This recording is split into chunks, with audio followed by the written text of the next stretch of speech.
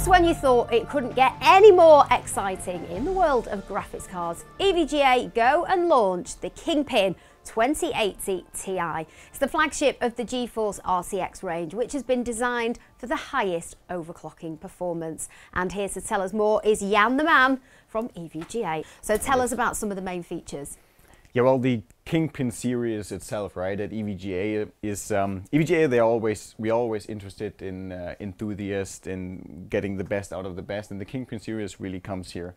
The Kingpin cards is the 6th generation now, and the first RTX ray tracing card it is, and we have plenty of features included. Again, you have to imagine that we have back in the headquarters in Taiwan. Yeah. We have a lab where Kingpin and Tin. He's the designer of the PCB. He is. So they've designed in collaboration, have they? Yeah, exactly. And they have it's very fancy. They have their own lab. They have liquid nitrogen tanks everywhere. It's cool. And there they really designed the card and develop it. And here we have it now. And they've pushed it really to the limits, haven't they? Yeah. Tell us about some of the new things then with the design. What can we expect? So we have the Turing technology, right? The RTX technology. And it also needs a lot of power this time, so I actually have already tore down a card right here. Yeah, here's one we tore earlier, hey, so we can have a real look inside. Yeah, so I just started to talk about the power draw, right? So there are some limiting factors for overclocking itself. It's you need enough power, obviously. So we have 3 8-pins right here. So you can technically draw 520 watts and above. There are some tweaks where you can get even more. And so you're not limited by the power. Okay. You're definitely not limited by the power. And then the other part, which is very important, is cooling. Yeah. So that's why this time we decided to do a hybrid cooling solution. Hybrid cooling solution means that we have a water cooler, an all-in-one cooler for the GPU and the memory, and an air cooler. It's a 100mm fan for the VRM section. Yeah, and with that cooling solution, we can really push it out of the box. You just have to take the card, put it in, and then you can already start your overclocking and your benching. Awesome. So what can we expect then in terms of overclocking? How far can you push this card? So with this, I mean, it's always also depends on the GPU itself, right? It differs a little bit. However, for this card, because it's just the best, right? You have such a good layout. We are actually hand selecting the GPUs. So when you're buying a Kingpin card, you can be sure that you get a good chip and a good overclock chip. So you can't really tell a number because it still differs. Okay. But we can try later on to see how far we can go.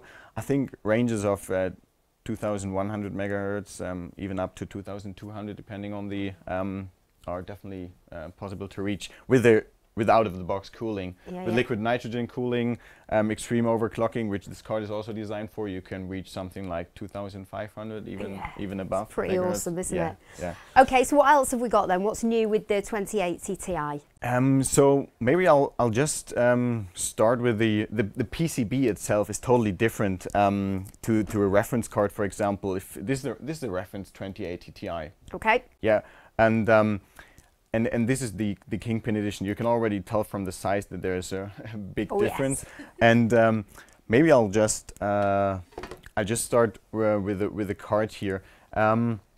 So again, the cooling solution is an hybrid cooling solution, and we have copper blocks right here for the VRM. So this needs to be cooled, and that's why we use the copper version. Then we have, maybe I'll come a little bit closer. Then we have the memory, which is under here. And this is also a full metal, full copper block. And here you see the memory chips. It's 11 gigabytes. And actually also for the memory, what we need to mention, the cards, the RTX cards, 2080 Ti's, they come with Micron memory or Samsung memory. Yeah. And for us, we tested it, and it turns out that the Samsung memory is, let's say, it's a more consistent overclocker. Okay. So we also bear in mind. So this is also something what makes this card unique. When you buy a Kingpin card, you not just get the hand-selected GPU die, you also get definitely Samsung memories, because we want you to achieve the best overclocking. Of course. Yeah, and back to the cooling. This is This is an Asetek Gen 6 pump, which is connected, the water cooler, which is connected to the copper block. So actually, the memories are also water cooled. Yep. Also, just the back plate itself. Yeah, what's new on here? Is there anything that we should be looking out for here? Yeah, what we learned with the Pascal cards already, that so the heat is not only on the front side of the PCB, it's also on the back side. Yeah. So here it also gets quite hot. So if you take just a normal back plate without the thermal pads, then the heat will stuck. So we put thermal pads all in these areas which are really heating up, like the GPU, the memories, and also the VRM. So this also really helps to cool down the card. Okay. And that's and it's metal. That's it for the back plate. The What's shroud. Sorry, There's just so going to many say, things to say. there is. And what's the relevance of the copper then for people that might not know? Why particularly copper? Why copper is just it's the best material to use to transport the heat. Yeah, just okay. the most efficient one. Yeah. Cool.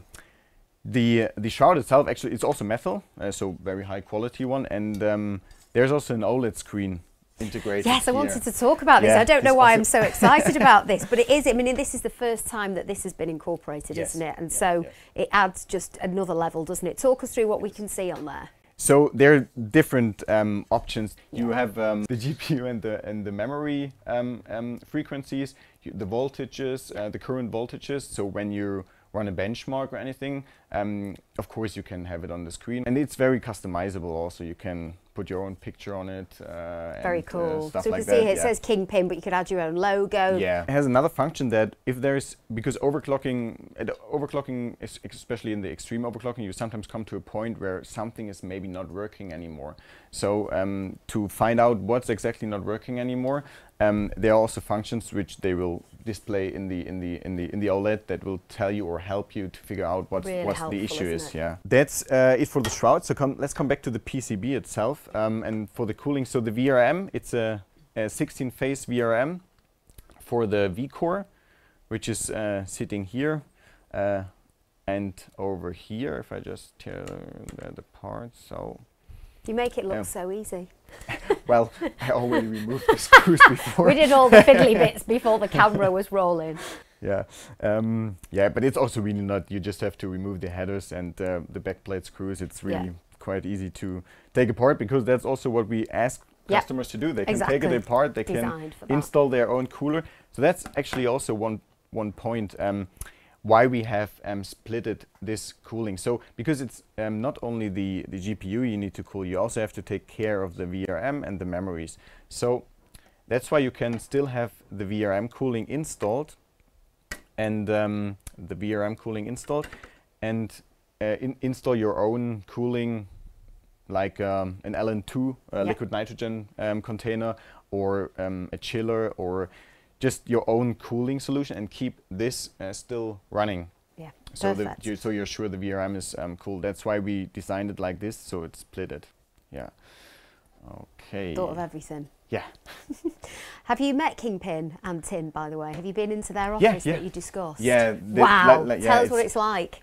Yeah, in their laboratory, it's when you come inside, you really just see a lot of gas tanks, or at the beginning you think, what are these tanks are all about? And it's like 120 liter of LN2 tanks, I think it is, and 3 of them. And yeah, lots of cards, lots of PCBs laying around, soldered and modded. And there's also a point actually, when you take, for example, the reference card, right? And you want to do overclocking, you're limited by several factors. You have to do some small mods, remove some resistors by yourself and stuff like that to try to overclock this card more. And all these manual modding, you don't need to do on this card. This is all already done, so you're really just out of the box, ready to go. It's a triple BIOS, so you have a little switch right here. Yeah. And you have a normal BIOS, an OC BIOS, and an LN2 BIOS for liquid nitrogen overclocking, where basically all the protections are gone and you can just go to the limits. This is another feature, just a little bit dip switch here. Awesome. Yeah. Then right beside it is a header for the probe IT, so you can just take your measurements and read out the V-core, the memory voltage and everything to check that. But you can also do that with the software, so it's kind of an extra feature with your multimeter to use. Then on the rear side, we have the 3 8-pins. Yeah. Yeah, so the 3 8-pins, so we have enough power. We have a micro USB. We have this is also a pretty unique feature. This is an EVBot connector. EVBot is a little tool which you can also use, connect, and then use to overclock as well, set the voltage. It's like a smartphone. Yeah. You take a smartphone and then you set the frequency, so you can connect it here, and this is just an external fan header. And what we also did is, you can see it here, usually the 8 pins which you need to connect with the power supply, the power connectors are at the top. Sure. And we moved it to the side, so you have less problems with cable clutter, and just easier to access in general. Yeah. And have a good routing and good airflow as well. So we have a very clean VRM and power design here, right? And all digital controlled.